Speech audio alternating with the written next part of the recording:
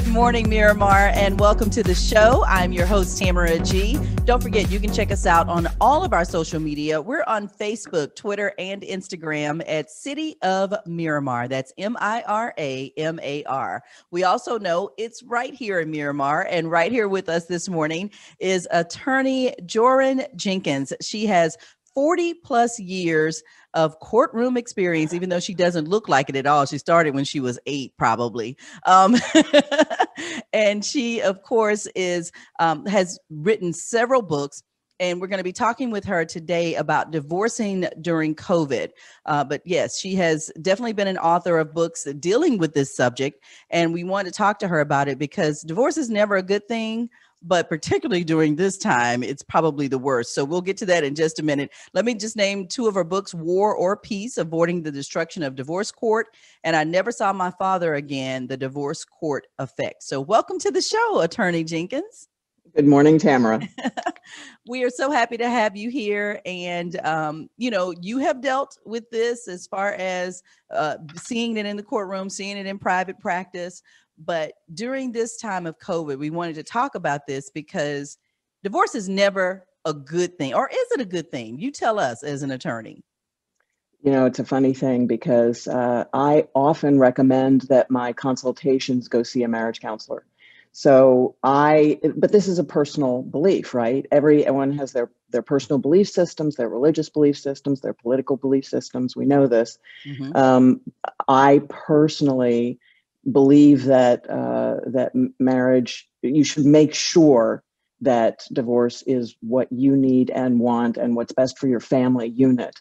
And a lot of times people come back to me after their counseling, but I get reports too that, wow, that was a great idea. Thank you for recommending a counselor. It worked out really well for us. And I've even had people reconcile during the divorce process. Wow, that's amazing. You still got paid, but they did reconcile, so that's a good thing. Talk to us a little bit about divorcing during COVID, because I know when the world stopped back in March, the first thing that happened was everything shut down, including courtrooms and court proceedings, and like nothing was happening. So tell us a little bit about how you've navigated that sea, or how families are navigating that and how they're doing now. Well, I think what happened was it was very quiet for 6 weeks. I mean, we track our numbers. It was very quiet for 6 weeks. Everything stopped, as you say. It was like the world seized. And then I started getting phone calls again. And April was from mid-April to mid-May, end of May, was very, very busy in my office. We started using Zoom exclusively. I got very comfortable with Zoom.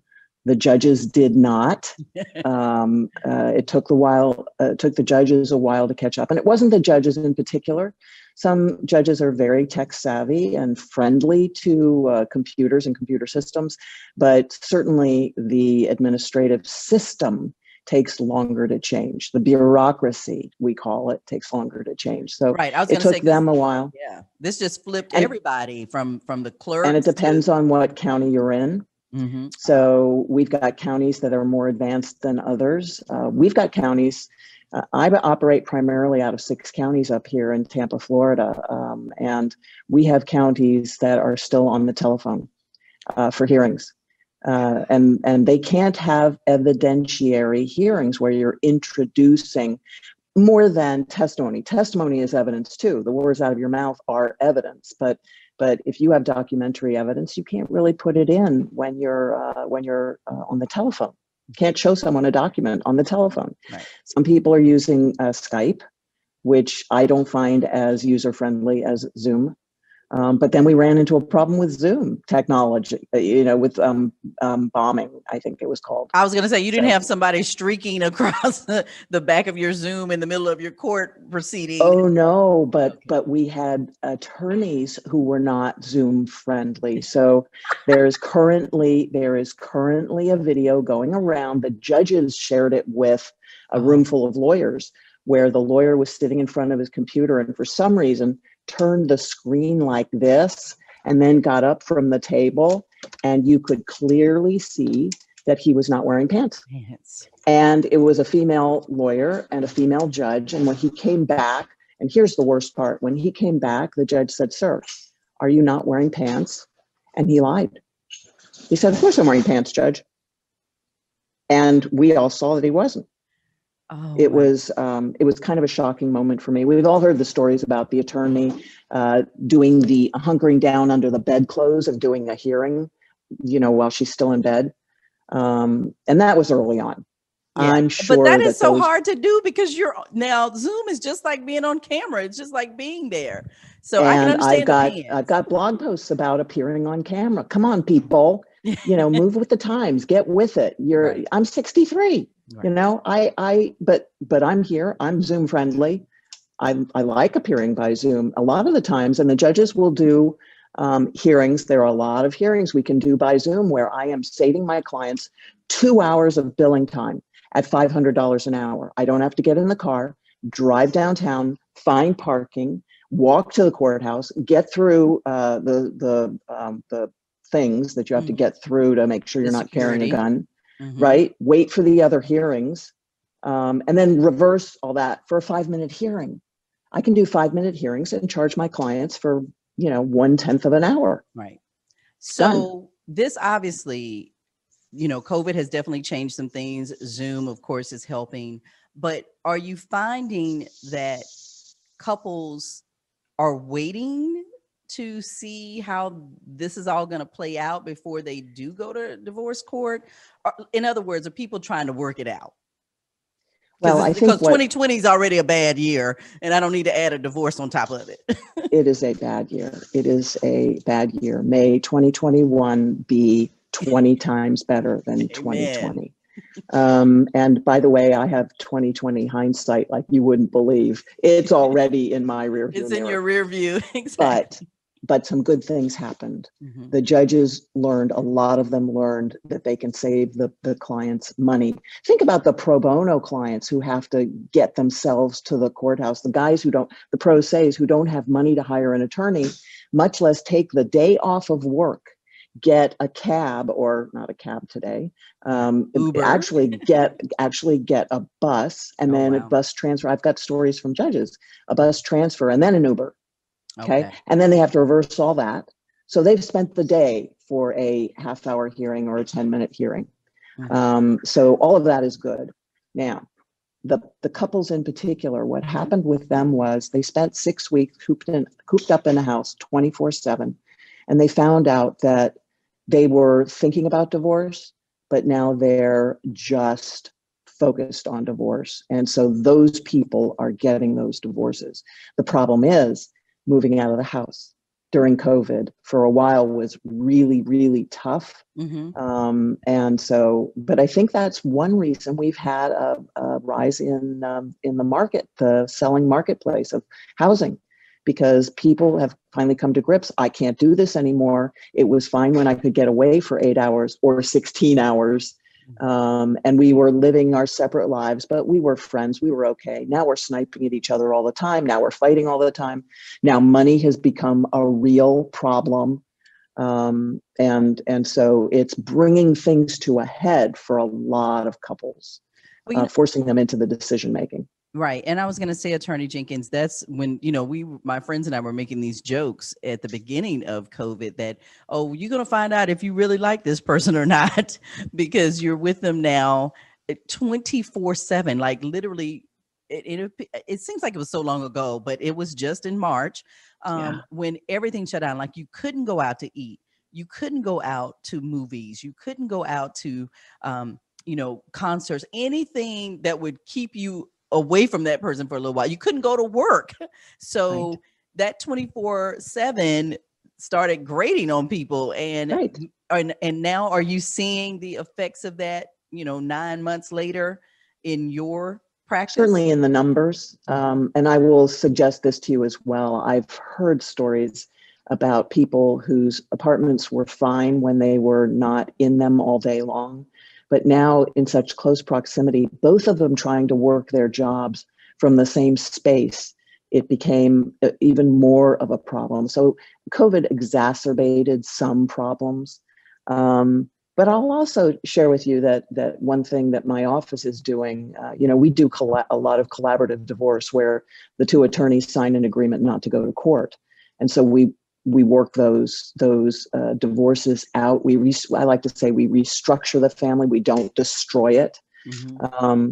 And so what I've had people deciding to do is before they try a divorce, they want to try collaborative life planning. So they've realized that they have an issue, and they want to try and work on a written agreement, what most people would call a postmarital agreement. Okay. Except that what we do is we get them each a lawyer, and the lawyers sign an agreement that they're not going to go to court. So we're not planning a divorce. We're planning on how do we live our lives post-COVID? How do we make this work in high trauma, in normal circumstances? And a written agreement, because I hate to tell you, get to be my age and you realize you forget things. You forget even the most things that you think were really important at the time, like whether I was allowed to give away my daughter's rabbit hutch, which was on my mind for years because it was taking up space in the garage. And the week before she had told me yes, and I wasn't sure. She said yes. So I called her and said, I need to double check before I give it away. So we write out these agreements, and then they have something they can look back on. They can ignore it if they want to. Who cares? But if they want to stick to it, then there it is in writing. And I was going to ask that question, Attorney Jenkins, that obviously, divorcing is never easy. It's really not what people want. It happens. But what you just talked about, the collaborative agreement for this, don't you have to have two rational thinking people? And usually that's not the case in a divorce. So keep in mind that and by the way, I'm a trial lawyer. I've been a trial lawyer for 40 years. I started out as a state attorney prosecuting criminals. I love trial work, but families don't belong, in my opinion, families don't belong in the courtroom. Mm-hmm. And so if I can keep a family out of the courtroom, there are plenty of good reasons why. And one of the reasons is that when you go to court, you make it worse automatically. You just automatically make it worse because you have to say the worst things that you can to get the best possible result for you, yourself, and you alone. If you're really working for your family, then the results become a little bit different. We focus people on their future 5 years from now, not on the moment. And the lawyers in a collaborative divorce aren't trying to make things worse. They're not always saying, well, I can get you a better result in front of the judge. They don't do that. We say, are you sure this is what is best for your family? I understand that you want to stay in the house right this moment, but you really aren't going to be able to afford the house, and neither is your husband. So let's talk about getting you something comparable, but a little smaller, where you don't need to worry about who's going to take care of the pool, who's going to mow the lawn for you, who's going to take care of the trees, a townhome. So we talk to people about other alternatives and really focus them on the future rather than, I want the most out of my divorce that I can get. I want the house, I want the bank accounts, I want the kids, I want the money, so it's a different kind of approach. Yeah, again, I think you have to be rational. I think you can't be in your feelings. We help them be rational. Okay. So there's something going on there. When we focus people on the future, it kind of helps them really calm down, de-stress. When you're in the stress of the moment, it's kind of like, you lose a tooth, you keep sticking your tongue in the tooth, in the empty socket. It hurts every time you do that. Why do you do that? So instead of going round and round and round about your latest fight, what was your wedding like? Why did you marry this guy? Were you happy at the time? What's it going to be like 5 years from now when you have your own little space and you can go home at night and know that everything's where you left it, unless you have kids. But you see what I'm saying? And so we're able to keep people rational. Plus, when you're working with a team, because often we have a mental health person who's facilitating the meetings. We have a financial person who is making sure that you understand the money. So it's not over here just a black cloud hanging over your head that you don't really understand. Then things become much more rational and easy. They become easy. I love that. All right. So that's where we're going to end it. Where can people find more information on you, Attorney Joryn Jenkins? I know you're in the Tampa area, but you know, we are worldwide on well, yes. And when it comes to divorce, I'm Florida wide because we're now on Zoom. So, yes. You know, let's get on with the program. Yes. I am available at openpalmlaw.com. So that's my website. You can find me at Joryn at openpalmlaw. All right. Sounds good.